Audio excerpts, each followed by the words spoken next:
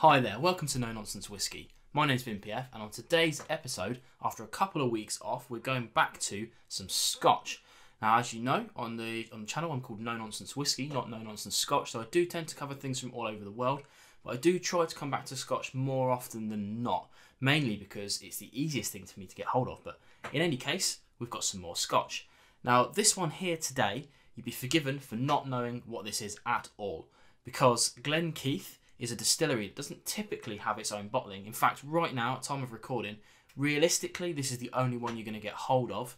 There are some other ones that we'll talk about in a little bit that are travel retail that are coming to our markets, hopefully sometime this year in 2020. But right now, especially where I am, this is all I can get hold of right now. So as I said, this is Glen.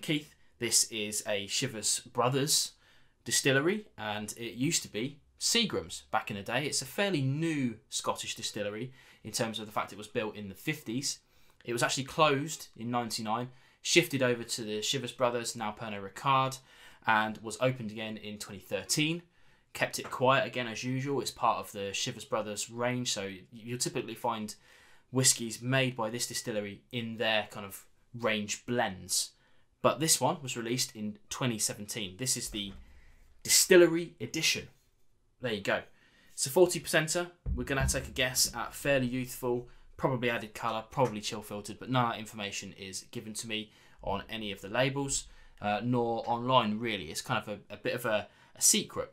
But you'll see why I might quite like this as we go through the tasting, because it's quite cheap. In the UK, it's between £20 to £25. I'm not sure what this is going to be like where you are in your territories, but I think it's pretty available in most proper, let's say, websites or shops. You're not going to find this in supermarkets worldwide, I don't think, but keep your eyes peeled, you might see something like that.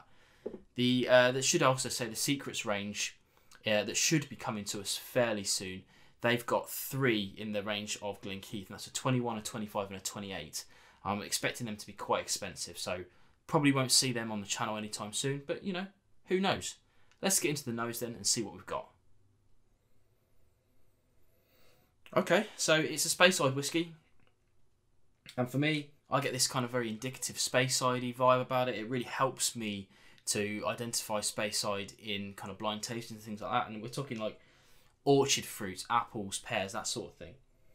It's vanillas, and there's a touch of kind of light citrusy about it. Something that we should take from the actual box itself is the words here, matured in traditional oak. I mean, that's obviously clearly ex-bourbon, but there's not likely to be any new oak in this, considering the price of the actual whiskey itself. On the downside, if there is added colour in this, and it is fairly youthful, I should imagine that we're talking maybe second or third fill on the barrels, but you know, there's a reason why it's so cheap, that's all I'm saying. Let's try on the palate then.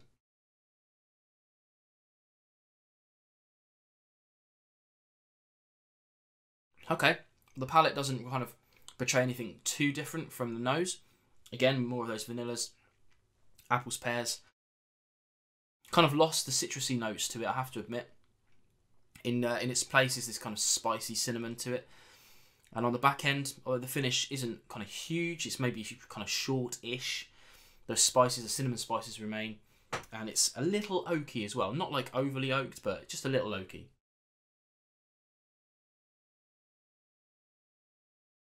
It is a touch thin for my kind of general tasting likingness, but overall it's a good package, I would say. It's one of those ones where it's cheap and it's not afraid to be cheap. It's a good value whiskey. My only kind of comparison that I would think of off the top of my head that's done it wrong is the Glenlivet Founders Reserve, Founders Choice. I forget what it's even called now. That Founders rubbish. But that's been put out to market at about £35. This is a good 10, maybe even £15 cheaper.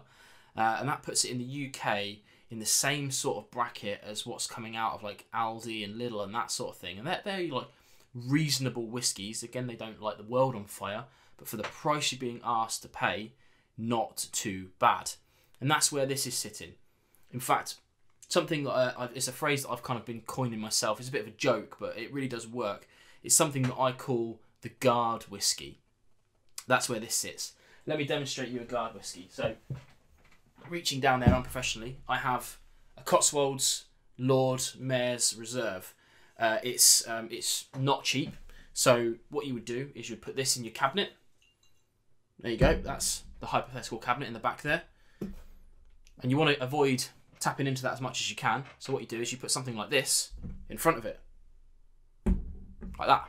So when you come to it and you've had maybe a couple of beers, you fancy a little top off of the night, you fancy a little dram, you open up the cabinet, you think, oh, yeah, and you grab that.